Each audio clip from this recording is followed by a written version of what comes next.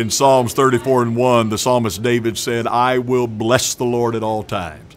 His praise shall continually be in my mouth. But then in the New Testament, the Apostle Paul said in 1 Thessalonians 5:18, in every circumstance, give thanks unto God, for this is His will concerning you.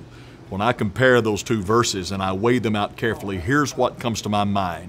Both of these writers, David and Paul, made the choice to rejoice. It wasn't thrust upon them. It wasn't something they had to do, but they chose to rejoice in the Lord. I ask you to do the same thing today. Make the choice to rejoice. I'll see you again for just a minute.